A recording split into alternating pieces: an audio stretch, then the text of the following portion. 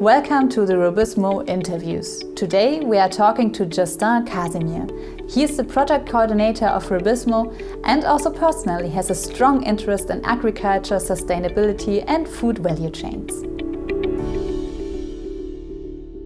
For you, coming from RUBIZMO, what do you think are the vital ingredients for a long-term rural vision? First, we need a good base, I would say.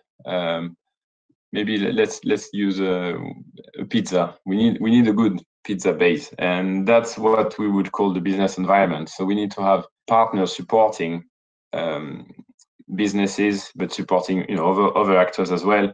Otherwise, you won't get these entrepreneurs to come. So regarding RUBIZMO, I think it's also a very holistic approach, because you have so many different tools and you have all this media, the webinars, the cafe talks. Now you mentioned the virtual study visit, the cafe talk we had, and this is actually the result of the pandemic. By going online, we had more than 500 single participants. So the content, we made it much more accessible. So what is your vision of how the rural areas will be in the future?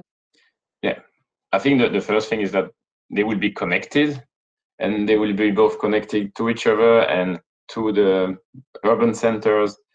And that will be both physically, but also digitally connected. I think they will be much more diverse, because we want to have resilient rural areas. And we can reach this by more diversity. Perfect. So Justin, thank you so much for your time. It was great talking to you, and good luck for the final months of the RUBIZMO project. Thank you, Corinna.